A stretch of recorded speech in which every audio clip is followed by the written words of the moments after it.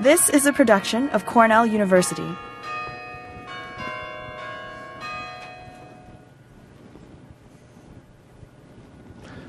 Hello and welcome. Each of the past few Decembers here at ILR, we've tried to bring you some type of update on the year and give you a sense of a year in review. This year we thought we'd try something a little different and make it a live webcast and hopefully have it be a little more interactive. In that vein, please feel free at any time during Harry's comments to go ahead and send us a question through the interface, and we're going to try to do our best to answer those at the end. So without further ado, I'd like to introduce the ILR's Jack Shankman Professor and Kenneth F. Kahn Dean, Harry Katz. Thanks, Chris. I'm delighted to have this chance to interact with you. So what I want to do is kind of overview some of the things that have helped make this another great year for ILR. I'm going to talk with you about some of the individuals and some of the initiatives that are underway that have contributed to our success. There's so many things going on at ILR. It's hard for me to narrow it down to just a few things, but I'll just focus in on several items. Always important to the school are the faculty. And there I first want to mention to you that we're engaged in actively searching for 6 new faculty members. We have a base of 61 faculty on campus, and I've authorized searches across labor economics, OB, HR, and labor relations. We have a list of candidates coming in. We typically bring 3 to 5 candidates in for each position as finalists, and we're right in the middle of that process. I've begun to make some offers. We find these days that we're often competing with some of the very best business schools and the very best industrial relations, labor relations programs all over the world to hire those great new faculty. Faculty individually have accomplished much. They do a terrific job teaching, of course, and they continue to do incredible research and outreach activity. I just want to mention a few examples. We're really proud of the success of Jeff Cowie, a great social historian on our faculty, whose latest book, Staying Alive, has been widely reviewed. It's won a number of prizes. And with Jeff's continuing success, I had the pleasure just a few weeks ago of awarding him a new chair, an endowed chair that was provided to the school through the generosity of one of our alumni. Our faculty are also engaged with a number of new campus-wide initiatives. We have the campus-wide economics department underway under the able leadership of Kevin Halleck. And in addition, we're a part of what's now called the Business at Cornell Consortium, joining with the Johnson School, Dyson School, Hotel School in adding new curriculum and activities for those undergraduates on our campus who want to concentrate in business. And as part of that new consortium, we have 3 faculty, Pam Tolbert, Diane Burton, and Louis Hyman, who have joined together and are teaching this semester a new course, the Introduction to Management course that's a required part of that new business minor. And by the way, 850 undergraduates across campus have already signed up for the minor. It's only been in existence for a year, and out of that 850, 230 of those students are ILR undergraduates. Our faculty are active not only on campus, but we have a terrific faculty that does outreach and extension work, and I want to mention the great work that Jeff Grabelski is doing in a new partnership we have with the AFL-CIO. And Jeff and the AFL have created a new National Labor Leaders Institute, a program in which 30 top-level leaders, not only from unions, but from a number of social NGO active organizations promoting domestic workers' rights and immigrant worker rights. They're joining together in a new year-long program of education, and we're delighted about that new partnership. We've continued a number of other initiatives on campus here at ILR that are serving our undergraduate and graduate students. One key initiative, here I'm continuing what was started under Dave Lipsky and accelerated under Ed Lawler, and that's internationalization. The world of work is becoming more global, so we're working hard to train our students, undergrad and grad, to enter a more global workplace. We do that by enhancing the curriculum and also enhancing internships and study and independent honors and all sorts of other study opportunities that students can do abroad. And some of that involves new partnerships we've formed with a handful of universities where we have both student and faculty exchanges going on at those universities. And the latest addition in terms of a partnership is a partnership we now have with Renmin University, a fine university in Beijing, China. I was just there in October to sign off on the full arrangements for that. We already had sent 7 of our undergraduates for a summer program at Renmin last summer, and now we have students in the next semester both going to Renmin and some of their students coming to ILR. We also have service learning opportunities expanding both domestically but also internationally. Service learning often involves summer experiences where our students engage in outreach activity that pursues the social good as well as providing educational opportunities for those students. And one place where we have been running really effective service learning is with an NGO called the SVYM NGO in India that is led by Dr. Balu, who both founded SVYM and continues to head it. SVYM provides health services, counseling, and assistance to the rural poor in India. And now I want to pause and give us a chance to look at a short video that's prepared that highlights first both our partnership at Renmin, and you'll hear from a couple of the young faculty, Linda Song and Brian Lee, who are part of the Renmin faculty that are engaged in our partnership. And then we'll go on to see Dr. Balu talk about his Global Citizen Initiative that he brings to students who visit him in India, and also Dr. Balu has visited us on campus and talked about what it means to be a global citizen. So let's turn to that video. We've seen what the faculty does, what the amazing programs that Cornell runs, and we see that there's a fit between what Renmin does and what Cornell does, and hopefully in our future collaborations we can capitalize on this fit and ensure that we have programs that are beneficial to our audiences worldwide, both in China and in the United States. I think that is a very good synergy between these two schools. And once we have collaboration relationship with Cornell University, I believe Cornell University can get to know the true China. Take the context of China and how do we take the best practices in China, in the China context, and make use of it. And then let's learn from the best practices done in the United States and find out whether that's context specific or whether we can use it globally, worldwide.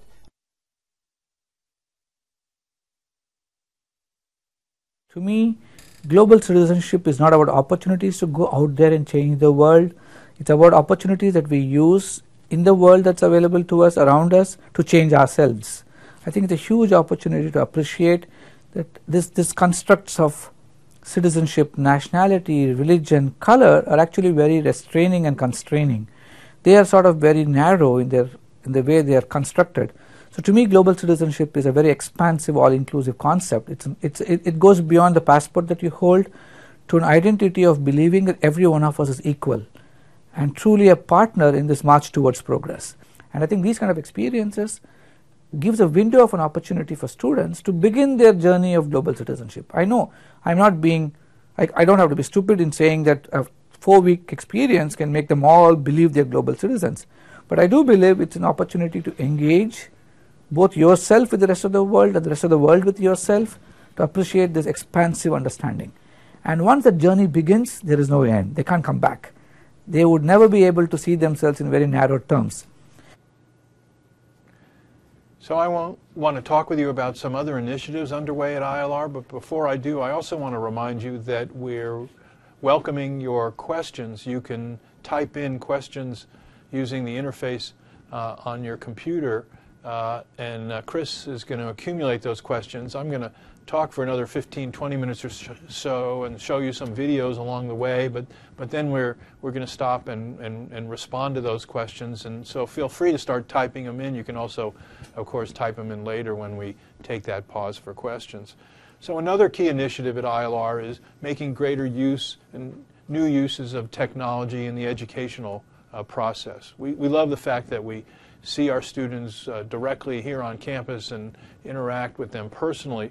But the technology is allowing us to enhance the reach of our educational programs. And two examples of how we're making new use of technology is that we've just received New York State approval for a new master's program in human resource management that's designed for working professionals, professionals that have had 8 years or so of work experience and are going to be continuing to work while they're participating in our master's program. The program will take 16 months for completion. It'll involve sizable content of material that's on Cornell that's delivered over the internet. We have some great courses that have been developed by our faculty, and as you know, within Cornell we already provide a lot of instruction in non-degree programming, and this really is the first time we're entering the degree space. We're also the innovators on campus. We're the first college at Cornell that's taking advantage of the opportunity the provost has afforded us to experiment with what's called blended degree programs. So in any case, back to that program, the students will have some of their content delivered on the internet through Cornell, and then they'll also come to campus for 3 weeks of intense instruction spread over time, 1 week at a time, because they're busy working adults. We're going to start marketing the program in January, and we hope to launch the first class a year from next June. There's also a lot of talk around campus, and I know you hear about it in the press, about MOOCs, massive open online courses. And as you probably have heard, Cornell has joined a consortium of universities led by Harvard and MIT to produce some MOOCs. And Cornell opened up a competition, again under the direction of the provost office, seeking faculty proposals. And they're producing now 4 MOOCs. And wouldn't you know of it, it's one of the ILR faculty, a person I already mentioned, Louis Hyman, a historian, a business historian actually, whose proposal was accepted. And Louis is developing his MOOC, and it's going to be offered this spring. This is all an experiment. Those MOOCs are not for credit. We're not quite sure how many people are going to stick with it. You've seen reports in the press that some MOOCs have been more successful than others.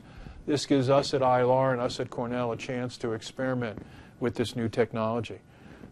What's also obviously really important to us ever more at ILR and Cornell are our students. We at ILR have incredible demand for our program. That's on my mind because just this Monday we announced the admission for early applicants to next year's freshman class. Last year we had 400 applications. This year we've already seen early applicants grow another 9%, and we'll wait and see how many regular applicants we get for the spring pool. We're proud not only of the quality of our students but of their social and demographic diversity. We're also quite proud of our MILR program that's now grown sizably. We're up to over 60 students in each class. Those students as well are really doing terrifically on the job market when they graduate from our program. And then we also are extremely proud of the individual accomplishments of our students. I could talk with you for hours about those wonderful accomplishments. I'm just going to highlight one student, and then we're going to show you a video, and you'll get to see him talking about his experience at ILR, and that's Simon Boehme. And Simon's a graduating senior this year at ILR, and as you'll hear him explain, he's won 2 remarkable fellowships that are fellowships highly competed for across the United States. He won a Truman Fellowship, along with a small number of other students around the country. And then just a few weeks ago we learned that Simon also won a Mitchell Fellowship that will allow him to study in Ireland for a year. And Simon's the first Cornell student to ever win the prestigious Mitchell Fellowship. So now let's turn to that video and you can hear it from Simon himself.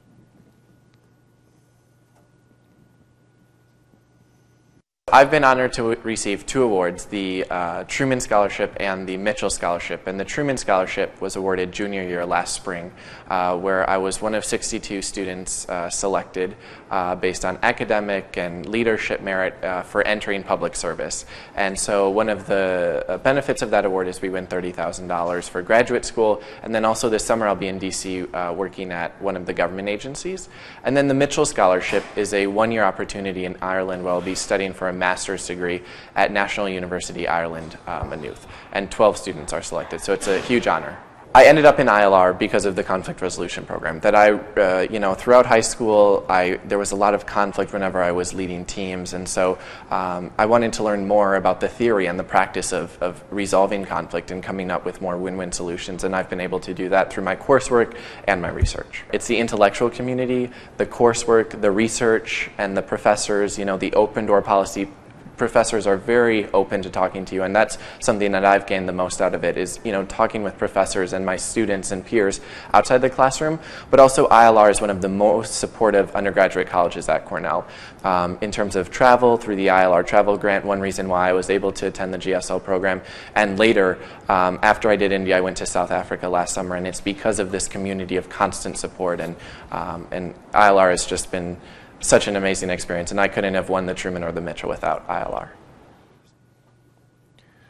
Another important part of the ILR school is our extension division, now comprised of a number of institutes, and one of the most important institutes we have is called EDI, the Employment and Disability Institute, that conducts research and provides technical assistance and training to help the disabled integrate more fully into the labor market, and to help organizations accommodate and adjust and respond to the needs of the disabled.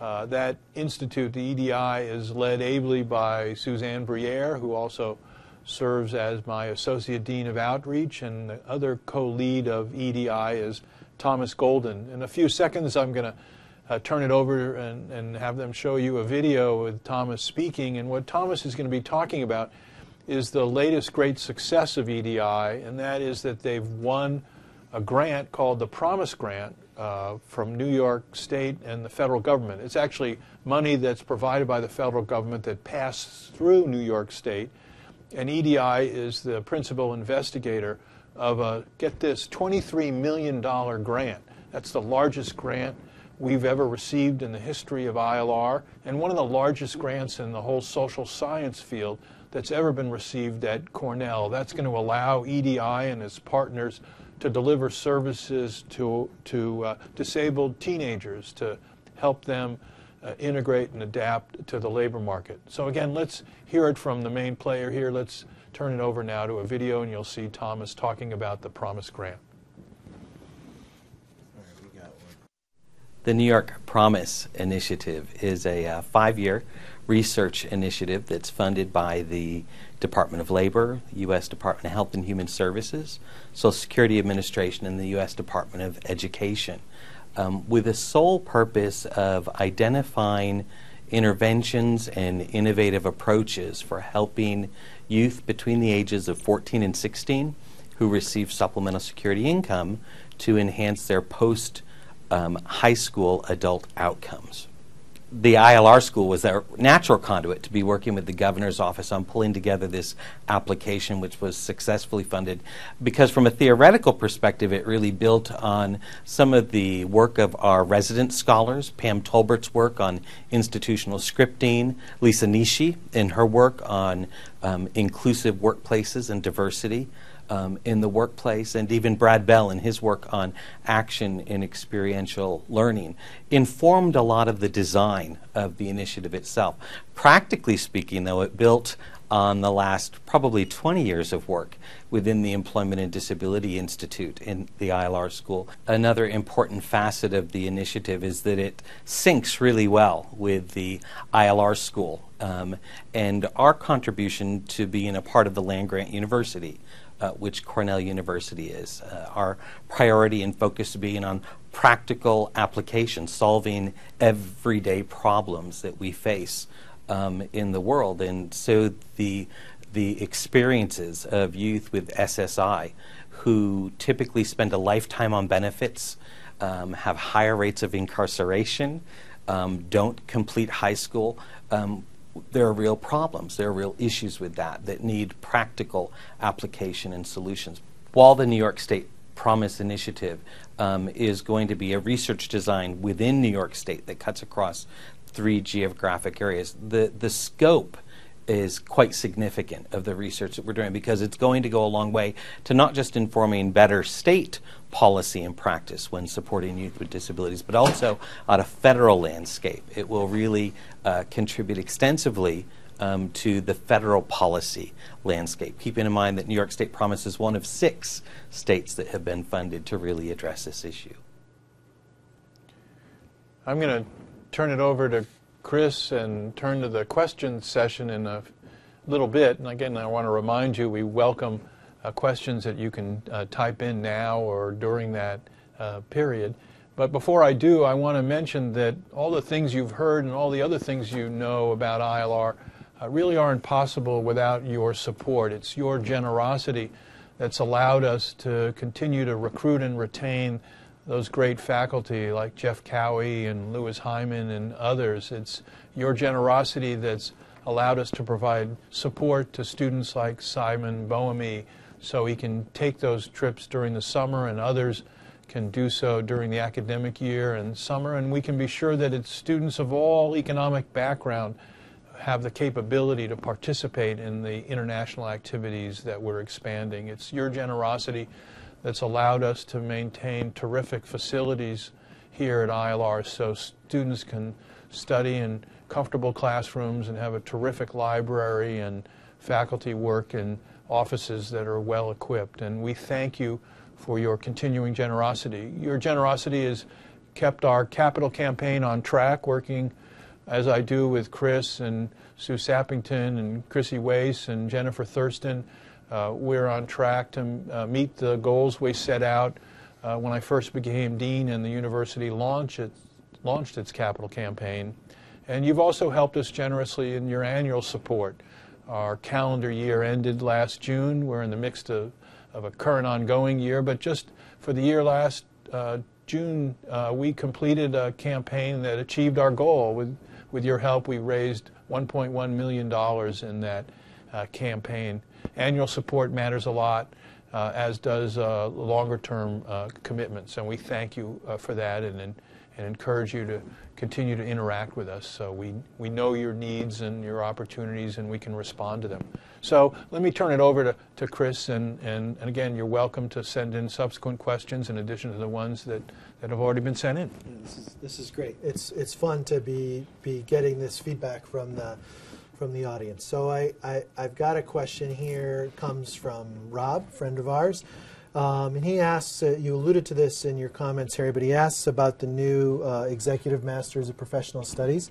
He says, how do you feel that this new blended ILR degree, when it comes online, will be able to compete against those programs, the full online programs already offered right now, both at profit and nonprofit institutions? Can ILR catch up?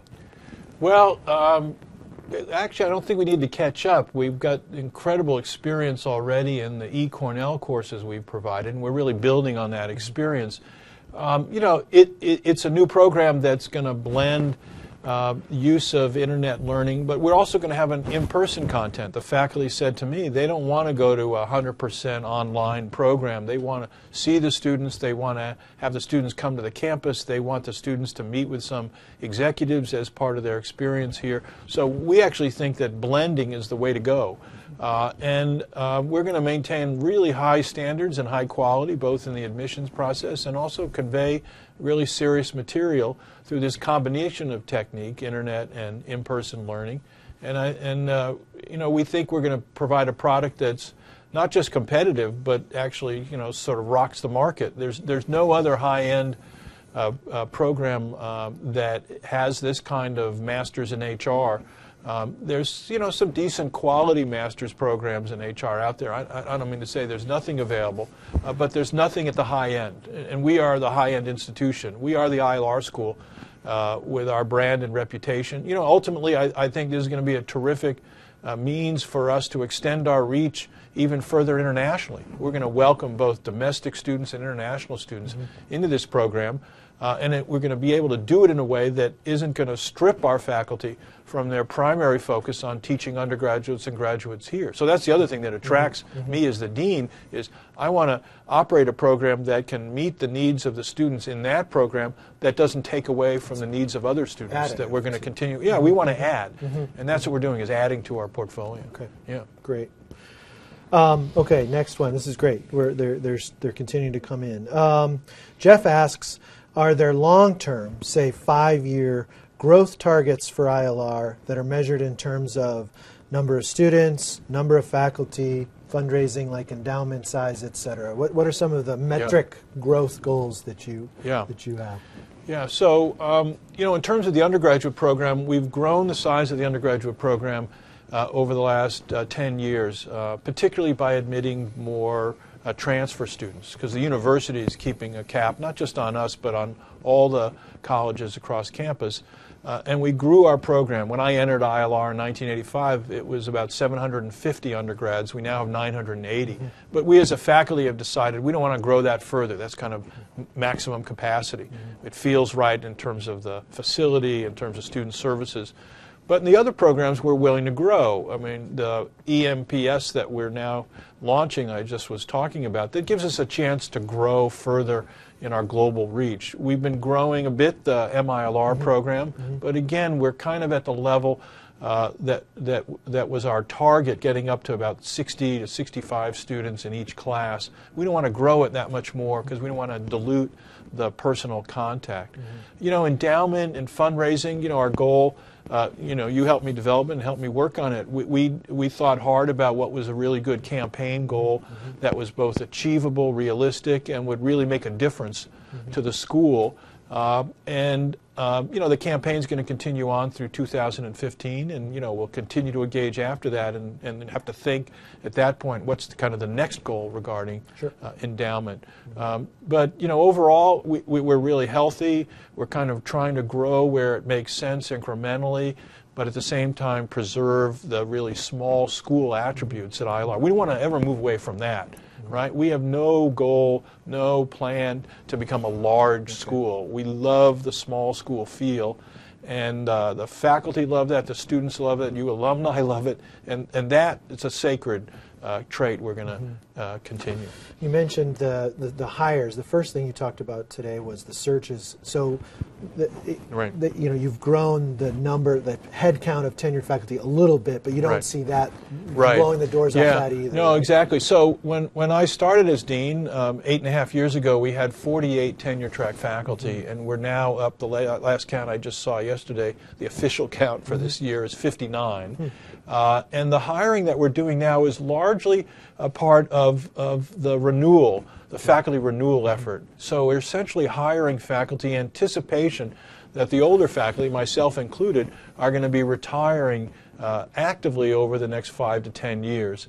And so the 6 faculty that I'm hiring now, I don't see that as net growth to our size. I see it as healthy hiring now. We learn in academia, you don't want to wait till the senior faculty retire and then go out and hire new faculty, because the new faculty want to come when they're senior leaders that they can work with. And so we're essentially replenishing the faculty in anticipation of hiring, but not, as you were sort of suggesting, we're not seeking to greatly expand the size of the faculty. So you could actually see that net number go down. Yeah, the net number may go down a little bit as once we get over the additional hiring to bring us back. My own guess is sort of 60 is about the right number given how much we've grown the undergraduate population. Sure. I could have said more explicitly, part of the first growth occurring in my tenure in the faculty was to sort of catch up with the growth in the undergraduate population. And then now we're more aggressively focusing on faculty renewal hiring. Yeah. Okay. Great. That's great. Okay, let me just get to the next one here. Interesting question comes in and asks, you've talked about a lot of highlights. Can you specifically make connections to how ILR alumni might connect back to the school around these types of things? Yeah. reaction I have to that is everything from internship opportunities, Yeah. recruitment, Yeah. fundraising, which we talked about, but I wanted you to. Yeah, no, you're exactly right. We have a terrific continuing semester credit internship program. About a third of our students go off for a semester, often in their junior year, some in their senior year. And it's the alumni that make those internships so meaningful and possible. We don't just send our students out to be clerks and to do paperwork. They got to work in settings where they're really engaged, and we get those really rich internships through the help of our alumni. We also do events on campus. You know, each fall the Alumni Association, you know, working with your office, has an event timed at the same time that the Alumni Association is having its board meeting. It's a career fair where the alumni come in and talk about their careers. We have a group talking about HR, another segment about law careers, another one on public service, and the alumni make that contribution. And as you know, we do events in New York and other locations where our students are during their internships or other travels, and they go visit the alumni, sometimes in groups, sometimes as individuals in the WebEx, which are winter opportunities during the winter break. We have spring break opportunities. All of that we can do at ILR only because the alumni provide those great opportunities. I can't even conceive of how, as a dean, I could fund and support those kind of activities without the work of the alumni. It's the alums that make it so real. You know, the other thing, just another sidelight, but it's important to the students to bring it out, is alums are often coming to campus and talking in our classes. We welcome that. You know, a lot of you all are working in the field in different areas where, again, the students are enriched by hearing about your experiences. Some of it are a part of what we refer to as live cases, where the students are looking in real time at ongoing problems and issues that an organization is facing, and often an alum brings that problem into a class, and then the students, you know, focus on it as part of a project. Very practical. So again, there's an infinite array of ways, and we're also, you know, and I know you do, we welcome suggestions from alums to, you know, think of ways to go beyond what we're currently doing. So a lot of these things that we're doing evolved because, you know, a smart alumni came along and said, hey, why don't we try this? Right. You know, another example I can give about that is international internships, as you know. You know, we weren't quite sure, you know, how we were going to identify and locate those internships. We knew there was growing student interest, and it's been key alums. John Scelfo, among others, was one of the first ones to help us get some of those placements, and they've expanded greatly, and we've had, you know, terrific opportunities there. Using webcasts as a way to using reach out to webcasts, alumni. yeah, exactly. If I remember correct, there was a couple conversations about that. Yeah. Great. Well, okay, this is great. The next one kind of follows on, and you alluded to this in that last answer. Question comes in and from Ruth, and it says, recruiting. Are ILR undergrads getting job offers? Are they getting good job offers? Has the job market come back for our ILR students? Yeah, I mean, the job market is hot as ever. I mean, it's actually amazing. The typical student is wrestling with a difficult decision of choosing between 3 to 6 lucrative offers. You know, to be honest, the task is overload. Okay. They get so many opportunities, and those opportunities often emerge out of internships that they do in the previous summer or summers. You know, it's interesting that their question suggested that the job market had gone down. The job market softened a bit at ILR, you know, in 2008, 2009 from the effects of the financial crisis, but it never really went away. I mean, we actually have had a strong placement record over the last several years, going back to 2008 and 2009. You know, some of us in our gallows-type humor actually joke, well, you need HR managers to fire other people, or at least to deal with lawsuits associated with all the disequilibrium of layoffs and reorganization. But you know, to be honest, the market is as strong as ever. You know, we have a terrific staff led by Regina Duffy-Moravec that counsels our students closely. You know, that's true both of our undergraduates who are going out upon graduation and the MILRs. Our MS PhD students, we care a lot about them. They're getting placed at terrific universities, Oxford, LSE, Stanford, Harvard, Chicago, Carnegie Mellon, Rutgers, Penn State. You know, I'm just rambling on about recent placements that I know about. Our students are doing really well across the dimension, and again, often with the help of alums and some of those job market placements. And and then they're competing well in the international university marketplace. Awesome. Sounds like a strength. Yeah. That's great. Looping back, this is great. We're getting kind of feedback on some of your remarks. Yeah. Jerry is asking for a little more description of what this campus-wide economics thing is all about. What's that? That's a great question. So what happened is 2 years ago, after long years of study, too many long years of study, but we finally moved addressing the needs in economics. What we did at the urging of the provost is create a campus-wide department. And the mechanics are that we have the 29 economists from the economics department in arts and science merged in with the 12 economists as part of the labor economics department at ILR. They're the core members of this new campus-wide department. And then they invited in 11 other eminent economists to matrix into that department from other schools and colleges, from the Johnson School, Dyson School, Hotel, and Human Ecology. And that department is up and running, and the way it operates is it has two deans, co-deans. I serve as one of those co-deans, and the Dean of Arts and Science serves as the other co-dean. And the current chair of the department is Kevin Halleck from our faculty, although we're going to rotate that chairmanship, so every other time it's someone from ILR and then someone from Arts and Science. What it's done, its purpose is to improve the curriculum, particularly for undergraduates. We actually always had a well-coordinated curriculum at the PhD level because of the field nature of PhD studies at Cornell. But for undergraduates, our programs are compartmentalized, because of the college structure. So for an ILR student to take a course in public finance or health economics or econometrics or international finance, it wasn't always clear either where they should go for that course or whether the seats were available, whether there was enough room for all the student interest.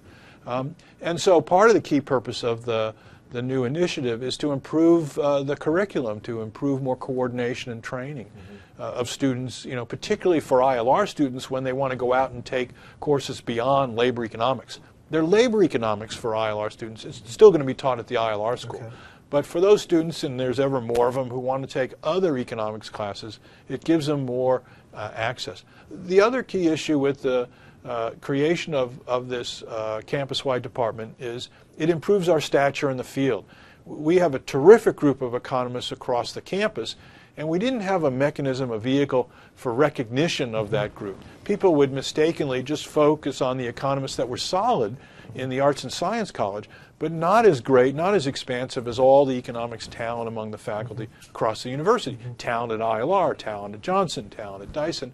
So having a single unified department gives us more recognition. Now, why does that matter? It matters because it helps us recruit even better faculty to come in the future, or solid faculty. It helps us retain strong faculty. It helps us retain and recruit great graduate students. It helps us when faculty are sending in grant proposals that their department is known and ranked more highly. So part of it is essentially a PR effort to really publicize what we have, and then part of it is to create better teaching, better curriculum within our various programs. And it's gone well. It's 2 years in the running. I never thought it would actually go this smoothly, given the years it took us to actually get here. We're academics. We're not the quickest group to act. But we finally did act at the urging of the provost, and it's really been going well, really going well. And so the headline for an ILR who might be watching this is, it's not like their labor economics are going away. Yeah, clearly exactly. You said it's part and parcel still in the school, and really the upside from an undergraduate's perspective is really the access and coherence of the department. Exactly. Okay. Yeah, well said. And it's also true as what I was talking about earlier. The business consortium has very similar objectives: better access, coordination, curriculum development. And with regard to our labor economists, they're still housed here at ILR. They didn't want to move, and I didn't want them to move. Right, they're still a part of school committees. Their core base is still the ILR school, but their professional link and their curriculum development link is to this wider campus-wide department. Great. You got time for one more? Yeah, sure. All right. Sure. So this one comes to us from Kurt, and it's asking, kind of, as you haven't really touched on this, but as you're getting to the end of your deanship,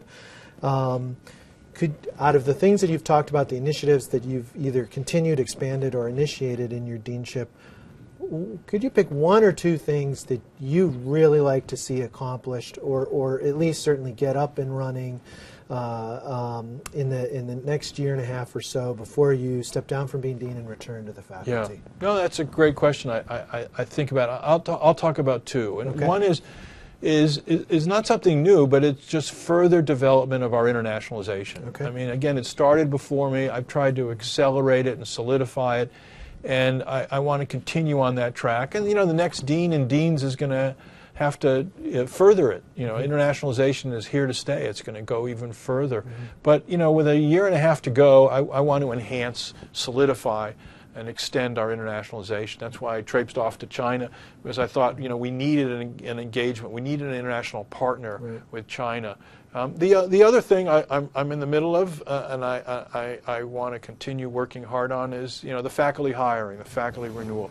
There's nothing else that further develops the school than bringing in young talent, bright, young, new professors who, you know, steer the school in new ways and challenge some of the ideas and structures and ways of thinking and ways of working.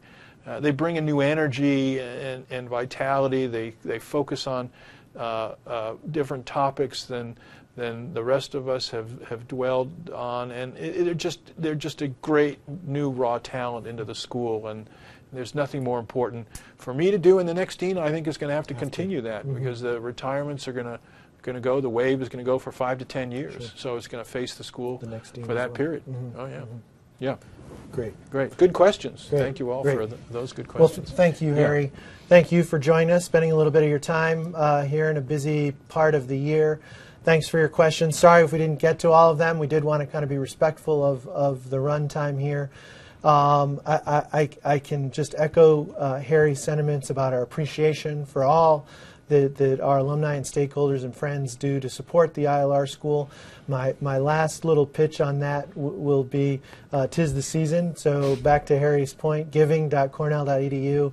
The ILR annual fund is, as Harry mentioned, the key thing that you can do to help us on an annual basis. And I know you're making a lot of those decisions at this time of the year, so we appreciate your support. Again, thanks for joining us, and have a happy new year. Happy holidays. Yes, sir.